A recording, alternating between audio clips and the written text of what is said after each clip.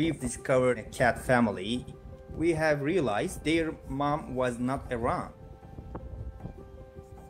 We frequently visited them to feed them. But after a few visits, Uni, the fluffy one, was a bit sick. So we decided to take her to the vet. I left Uni at the vet. I started visiting her every day. And at the same time, I was visiting Nami, her sister, in the seaside.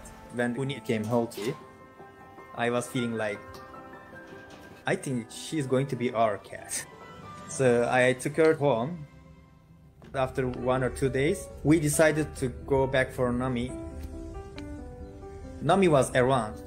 And after we opened the cage, she just walked in and we were really surprised. It was very easy. I think she wants to go home too.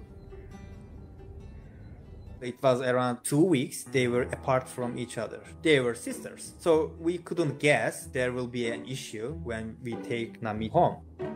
Uni approached, Uni hissed at her, like she didn't recognize her.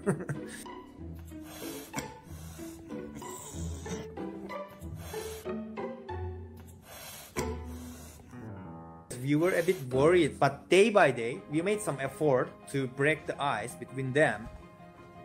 We started playing game with them. They were having fun separately. They follow the ball or follow the string, and then after a week, they started playing with each other.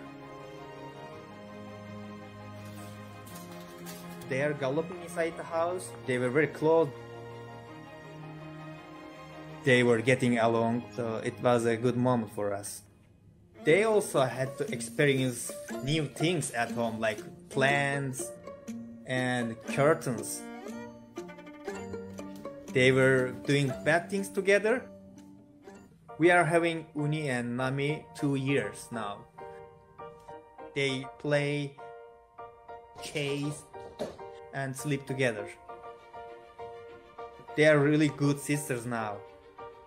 After having our daughter, we were a bit worried, but day by day, they started to understand.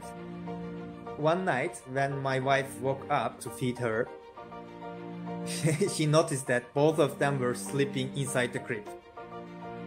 Very comfortable. I believe having Uni and Nami prepared our minds to be parents. It's the biggest gift for us. We feel like they are also our children.